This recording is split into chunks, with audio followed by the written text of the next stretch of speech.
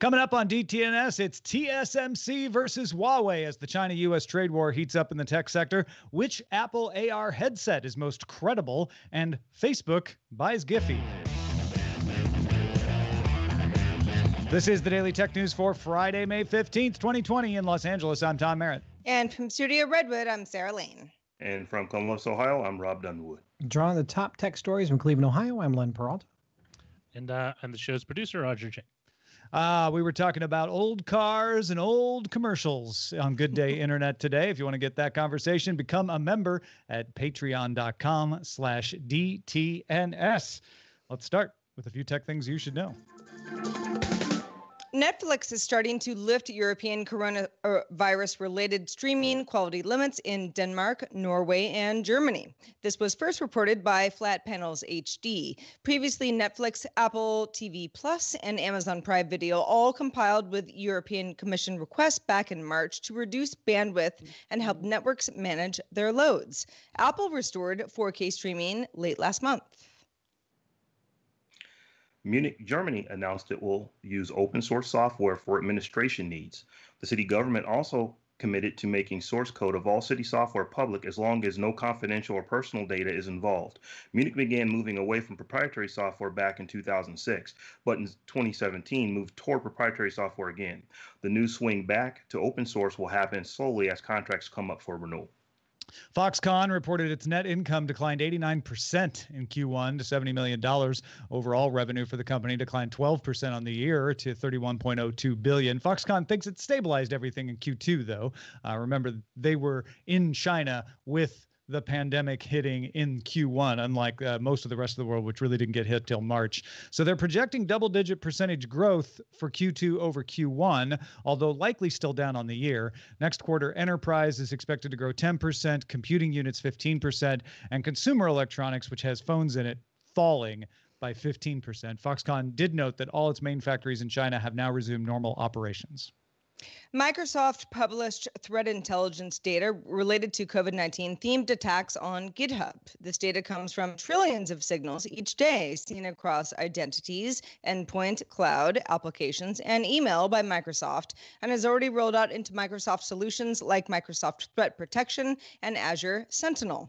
Microsoft also provided attack indicators to raise awareness of attackers' shift on techniques, how to spot them, and how to enable customized detection.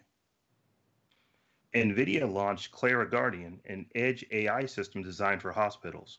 Using sensors, the system can check people for elevated temperatures, use computer vision analysis to monitor for social distancing, and do contactless patient monitoring.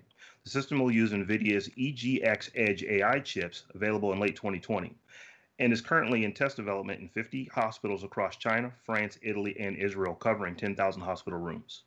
And Facebook announced its Messenger Rooms group chat feature, now available to all users across mobile and desktop. Messenger Rooms lets up to 50 participants chat with no time limit.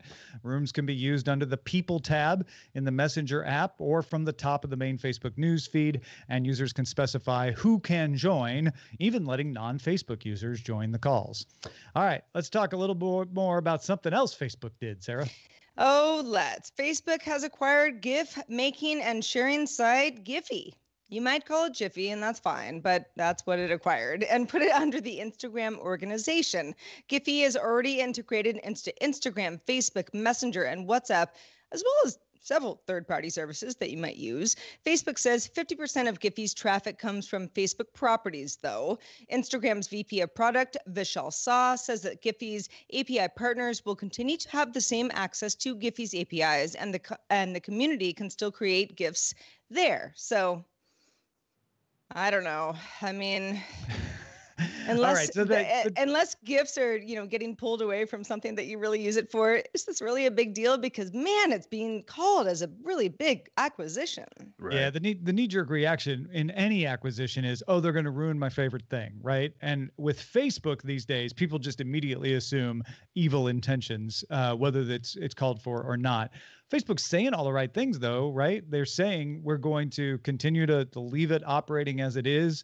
It already is integrated in all their products. They're going to try to find new and cooler ways to integrate it. But other than, maybe being critical of Facebook getting bigger and owning another piece of the internet. I don't know that they've said anything that warrants criticism right away.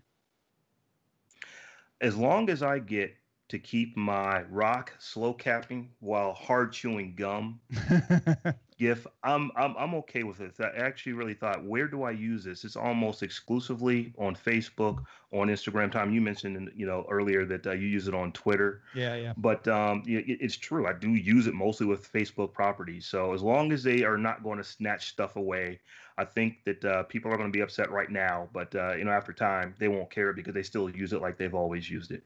I mean, a lot of this, people going like, Giphy, isn't it like sort of fun animated GIFs? Yeah, in many ways it is. And then I've also seen, especially from, particular news outlets today, like, well, Facebook's taken over your keyboard now. What are you going to do about that? And it's sort of like, is this really the acquisition that would make us say this? Yeah, I don't consider Giphy as an integral part of my keyboard. I guess there are plenty of situations where you've got GIF integration if you've got the Giphy app in iOS or Android integrated. But how many Facebook things are also integrated with the keyboard somehow? Like there's legitimate criticisms of Facebook and a legitimate criticism to be made that Facebook maybe is holding too much power over certain activities on the internet, and maybe Giphy deserves some antitrust investigation, which sounds hilarious in retrospect. But I don't think that Facebook owning Giphy means they now control. I don't know. There's a line there, and it doesn't have to be a bad thing, is what I'm trying to say. Yeah. So, analyst Ming-Chi Kuo says Apple plans to launch a 10.8-inch iPad in the first half of 2020 and an 8.5 to 9-inch iPad mini in the second half of 2020. Kuo also says tablets will have a low price point with up-to-date chips. Kuo also said that Apple's upcoming AR glasses will launch in 2022 at the earliest. However, YouTuber John Prosser claims that they will launch in March to June timeframe of 2021. They actually both could be right, as the information says Apple is working on an AR headset for 2022 and an AR glasses set for 2023. All right, let's talk about augmented reality. First of all, I like the idea that we might be getting close to finally seeing what they've been working on. They've hired enough people. They just acquired Next VR this week. Yeah, so they're working on something, and I'm very interested to see what it is. But I'm also kind of interested in industry veteran, longtime proven credible analyst whose predictions generally are spot on, Ming-Chi Kuo, going up against the young up-and-comer YouTuber John Prosser over the date of the AR glasses. We will check back in March to June 2021 to see who will win this epic fight. Well, the thing is that so Kuo is very, very, like, he understands the supply chain and what might be, on par, delayed, maybe, brought to the forefront kind of thing, like no other. However, John Prosser also says, I've seen these AR glasses. I've tried out at least a prototype and I like them. The plot Semantically, thickens. they're both going to be right, I'm assuming. They're both going to be right. Something's going to come out shortly. Something's going to come out shortly after that, and they're both going to be able to say, see, I was right. So I am kind of excited to see what they're doing with AR. But also at the beginning of the story was, the inexpensive iPads. I'm excited to see those because, we were talking about this a little earlier. I believe that school, is going to be different in the fall than it's ever been. So there's going to be a lot of remote learning, and these are devices that you probably can relatively easily get into the hands of school children to allow them to do their online learning. Because I think even if they are going to class, it's just going to be a level of disruption that we haven't seen, where they're going to be doing a lot of work at home, maybe going, every other day or something like that, and one day work from home, one day work, in the classroom. So I think that these inexpensive iPads are going to go a long way to enabling those kind of efforts. Yeah, Quo saying that they will take the same approach as the iPhone SE makes sense. Upgrade the chips, but maybe keep the form factors simpler. These will be larger versions of affordable iPads. I think the 10.1 inch at $329 is maybe the cheapest one. I know $329 is the cheapest one they have. So will we see a $299 iPad between 8.5 to 9 inches there. Would be the largest iPad mini at 8.5 to 9 inches, I think, that they have done. So yeah, I think you're right. It may not be as splashy and flashy as an AR rumor, but it is the more impactful if you've got affordable iPads out there when more and more kids need access to that, and schools too. In a post on the Chromium blog, Google announced it plans to block ads that use up to too many system resources. Google said this would impact 0.3% of ads that use 27% of network data taken by ads and 28% of CPU usage. Chrome would set a limit of 4 megabits of network data or 15 seconds of CPU usage in any 30-second period going forward, or 60 seconds of total CPU usage, and ads over that limit would show an error message advising that the user was seeing that because the ad is not showing because it was taking up too much space. The Chrome team will experiment with these features in the next few months with a plan to launch it in the stable Chrome channel in August. Man, yeah. I don't imagine anybody who isn't trying to do crypto mining in an ad is going to complain about this. I mean, 0.3% of ads using 27% of network data. That's crazy. At 28% of CPU usage. I mean, how many times have you had your browser running and it just starts, the fan starts blowing and you're like, what is that? And you turn off scripts and suddenly it goes away. Like ads on their own, even legitimate ads, build up those processes. And if you've got something that's just taking over way more resources, either through incompetence because it's just programmed badly or maliciousness, I don't think there's anybody who's going to say, I don't want that to go away, right? Yeah, Google knows that bad ads keep people from clicking on good ads that they're generally not bothered by. So if you've got an ad that's going to crash your system, the next ad that actually may have been something that was beneficial to you that you may have clicked on, you're just going to have an aversion to doing it. So this makes sense, business sense for them to get that gook out of their system so that they can continue to make money for every click on the ones that meet their criteria. Yeah, for sure. And also, Sarah, as you were saying, having a big blank space in the middle that had some Lorem Ipsum kind of text in the example they showed on venture.com that I saw. But just saying like, hey, this ad was eating up your system resources. Yeah. Like, can you imagine as a user being like, bummer, I really wanted it. Yeah. It's good to sort of know, I suppose. But, when people are trying to bypass ads left and right, for the most part, it seems like this is a call to, whoever's making ads, bring down that data or, you're going to bounce out of here. Yeah. All right. Some people may stay working from home. We talked earlier this week about Twitter saying that their folks can just stay working from home indefinitely unless they have a job that requires them to be on location. A Gartner survey back in April found that 74% of company CFOs expect at least some of their employees to remain permanent remote workers, even after there's a vaccine for COVID-19. Wired reports some anecdotes, Box saying that they've found their engineers push releases quicker working from home in their case, and that reaching customers has been easier because you don't have to fly to meet them. You just call them up on a video conference. A startup called Cul-de-sac has already given up its $25,000 a month San Francisco office space because they thought their workers became happier and more productive working from home. Not all companies are going to be able to take advantage of this. Apple is a very big example of having some security policies that mean they can't get a lot of things done and keep the security policy, especially when it comes to building hardware.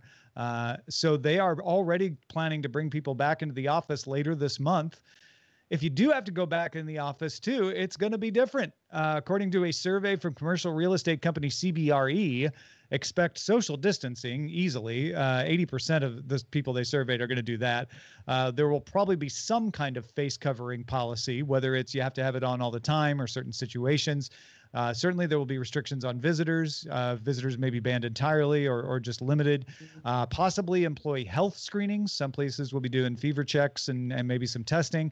TechCrunch reports that some companies will even look at overhauling their air filtering and circulation, implementing sensors that determine how many people are in a room to make sure that it's not over the new capacity, and putting markings on the floor to control movement around the office. Cameras might be up that monitor compliance. Some are even considering putting in robots to patrol the buildings and do cleaning, like we've seen some robots doing with ultraviolet in hospitals. So, I mean, this is going to sound real obvious to say, but no matter what, even when we all come out of the lockdown, as countries and cities are reopening around the world, the office is going to be different. Very different. It's going to be very, very different. And I think that a lot of folks are not going to go back. But, as this article is saying, there's going to be some people who just the nature of their job requires them to be in an office. So you're going to see a lot of differences in the way you used to work, probably middle of March going back, and how you will work, let's say June going forward. It's just going to be a different beast of how you interact in an office. Well, I think a lot of, the details about, okay, how will the office environment work okay to make everyone safe when we come back to it? In some cases, okay, well, we're going to have to, make sure you pull out some desks so that nobody's too close to each other. Maybe there's, staggered hours. All of that makes sense. But there are also certain physical places where the company's going to be like, you know what, this is a wash. Let's close it down. Let's figure out where to open it up in the future. Not everybody's going to work from home. I mean, in some cases, maybe everybody will, but most of the time, let's reimagine this, because you're not just going to pull out an HVAC and be like, well, let's make everybody safer. Like in many ways, I think that open office atmosphere is kind of maybe, should have died a long time ago. I do imagine that, especially for you folks out in California, that outdoor meetings are going to be an all-time high in the second half of this year. Mm-hmm. Unless it's too hot, right? that would be the only reason. Yeah, that's a really good point. Companies are going to have to adapt in lots of different ways, and I think you're both right. It's going to be an evaluation case by case. Obviously, Twitter's not going to have their data center employees working from home if they're meant to be swapping out RAM and stuff like that. You need maintenance people on site. So that's going to continue. But where companies have the opportunity, they probably will do a lot like Cul-de-sac and say, look, it's $25,000 a month for an 8-person office in San Francisco that we now have to spend extra money to pandemic proof.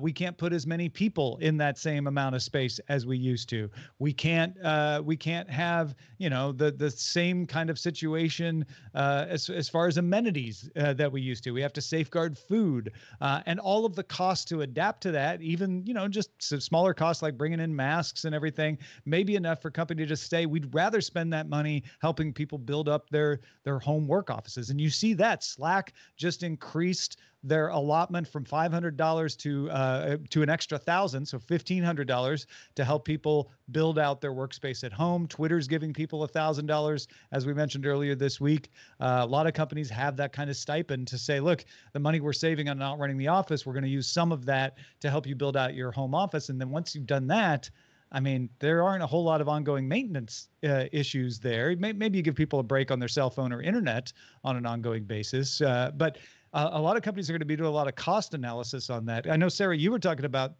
a friend of yours that their workspace was essentially the size of a conference room, and that's just not workable. Yeah, exactly. The idea of well, it was a conference room, but a bunch of us were in there because that's where, you could put the cubicles, is in our previous world, I don't know. It was, close quarters. Now can't do it. Yeah. Cannot legally do it. And I know that a lot of people are sort of nodding to the fact that there were a lot of configurations that were bad in the first place. Bad for people, bad for comfort, bad for being able to, stretch out and feel comfortable. So I hate to say this is a good thing, but imagining the physical workspace probably, was a long time coming.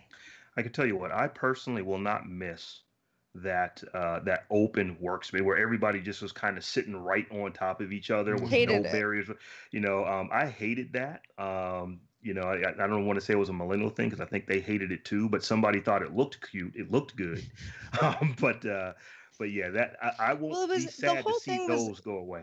It was supposed to be we're all collaborating together. There's no walls between us type thing, that actually sucks. People need privacy, even at work. Yeah, you can't force them into collaboration. Yeah, that's yeah. for sure.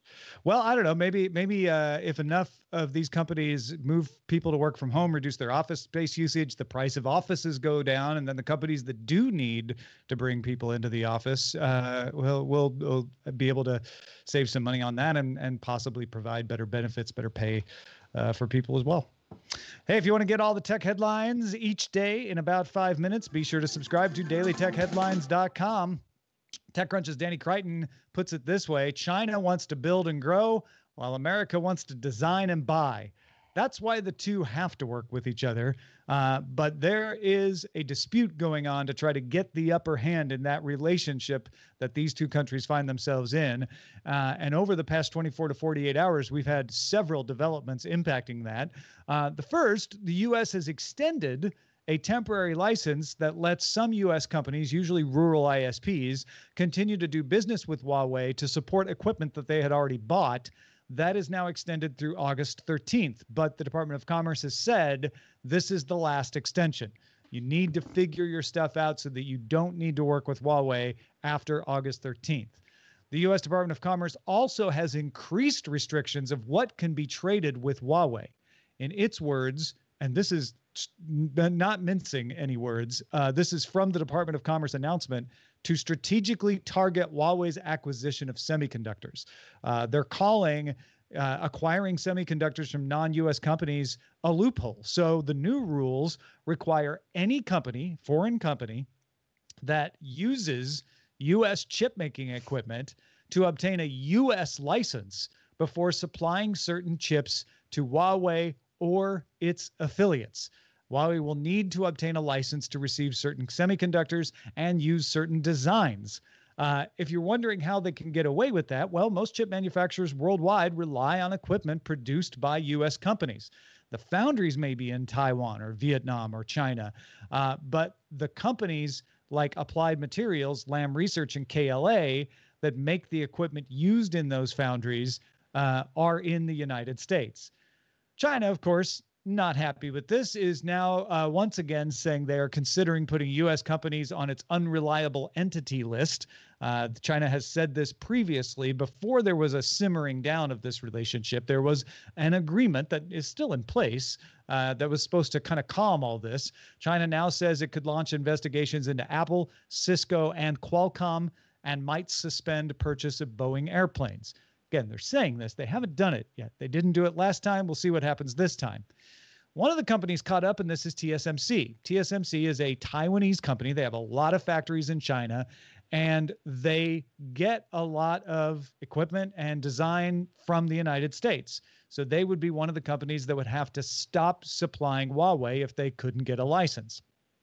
Interestingly, Taiwan's TSMC just announced a deal with the U.S. government to build a factory in Arizona to make 5-nanometer chips, thanks to what it calls forward-looking investment policies from state and U.S. governments. In the past, TSMC has said they'd need subsidies.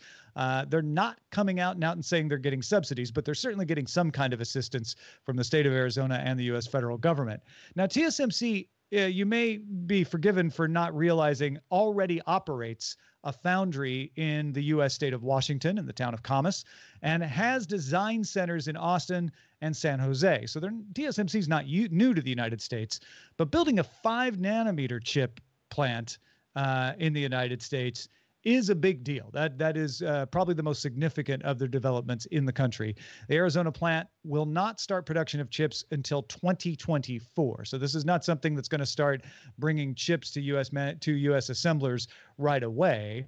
But there's a lot of moves by the U.S. in this trade dispute, specifically in the tech sector, to try to strangle Huawei. And whether this is being done to force China's hand in the broader trade conversation, whether it's just punitive to try to drive Huawei out of business because the United States government has made it very clear that they do not trust Huawei, it's up to you to kind of decide what you believe. But the fact of the matter is they are putting the pressure not only on Huawei at the supply source with semiconductors, but also putting the pressure on the entire Chinese system by going after some of its biggest contributors in TSMC. Well, I know a lot of folks who have listened to our coverage of this as of late, depending on the company, is like, okay, well, Apple's moving some chip production into Vietnam from China, or, there's some U.S. Production that seems to be lined up. Even if it's in 2024, at least we're going in the right direction, right? Like, is that the call? Is that the call right now to if the U.S. and China are involved in a trade war for the foreseeable future, do you just get things out of China? Yeah, it's a good question. Certainly, it's a part of it. A larger part of it right now is the supply chain disruption that happened because of COVID-19 when China shut down its factories in February, and companies realized that they had a lot more of their supply coming from one location. So I think that is the near-term instigator, but certainly that background of a trade dispute was part of this. I don't know. The TSMC thing seems to be more of a carrot in that situation of like, hey, here's another reason we might want to look elsewhere. Maybe we can get the U.S. to give us a break on taxes, like TSMC got. The Huawei thing is very specific to Huawei, though. I don't know that really has any effect on what companies Apple would pick. That would be more the wider trade war and the trade restrictions that involve things beyond just Huawei, because there's sort of two aspects of that going on. Yeah, I think that you kind of hit it on the nail on the head there. That it's kind of two things happening at the same time. TMC was probably doing this regardless of whether or not the pandemic happened. But also the pandemic is showing that we might want to do a little bit more of this because we are so dependent, on getting stuff from elsewhere. So one of the things is that you can't just throw a foundry up in a couple of months. These things take years, not just to build the building and get the hardware and get the processing correct, but you've got to train the workforce that's actually going to do it. So these are decisions that have been thought long and hard about. But I would not be shocked if we see, another company or two or three or more to say, yeah, if we can get a tax break, let's see if we can't build something in the States. Might be beneficial to us. Join in the conversation in our Discord. If you've got thoughts on this or anything else, you can join by linking to a Patreon account at patreon.com/DTNS. All right, let's check out the mailbag. Oh, let's do it. Mike from What Does Even Matter Because I'm Inside writes in and says, inside. That's funny. Yeah, says your talk about tech firms potentially looking at hiring or incentivizing people outside of the Bay Area had me thinking, I'm surprised they haven't done this yet. Mike says the federal workforce is spread out all over the world, and 100K doesn't go as far as everywhere, depending on where you live. That's why they include locality pay on top of base pay, depending on where you live. That said, I would not encourage tech firms to use the federal model. The cost of living is calculated on housing, groceries, utilities, fuel, etc. This seems logical. But in Washington, a one-bedroom condo is what a couple might expect to live in versus Omaha, where it might be a two-bedroom home. Parking in large cities, very expensive, sometimes rare, making suburban living a different commute altogether. Groceries are a nice basis, but if you're a senior professional, the expense of small luxuries like going out to a restaurant should also be considered. Yeah, this is interesting. So I like Mike saying, hey, what we do works, which is there's a base pay for a role, but there's locality pay if you live in an especially expensive area. And that seems to make sense. But Mike also is saying, but don't calculate that the way we do, because it doesn't always fit the location. And that's a good piece of information there as well. Thank you, Mike. And thanks to our patrons at our master and grandmaster levels, including Philip Less, Frederick Hubner, and James P. Collison. I'm sorry for laughing, but I took a peek at Len Peralta's art already, and I'm already laughing. So let's check it with him. Yes, Len, what have you drawn for us? Well, I had the same sort of reaction that Sarah had when I saw the Facebook buying Giphy story. And I thought I'd put it into an image here. if you guys are familiar with that one meme of the little girl making the weird face, that's the reaction I had when I heard about it. I was like, not me.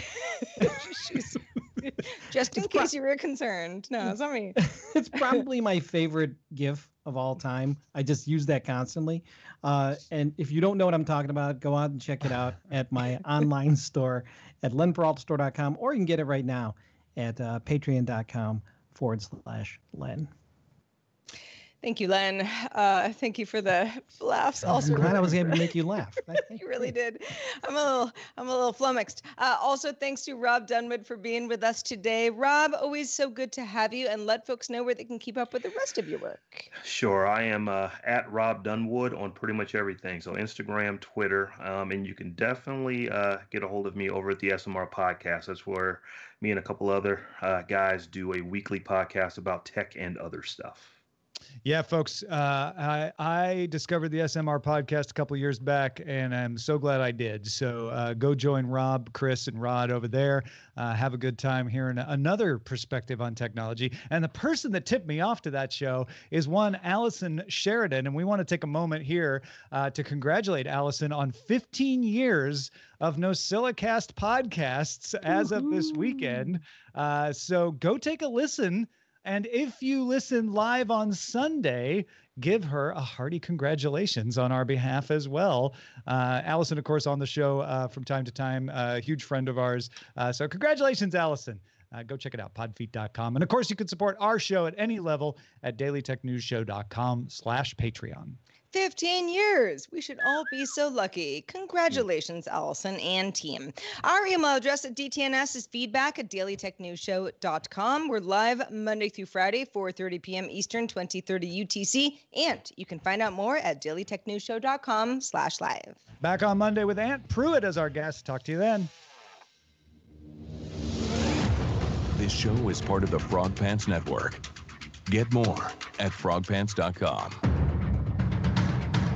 Diamond Club hopes you have enjoyed this program.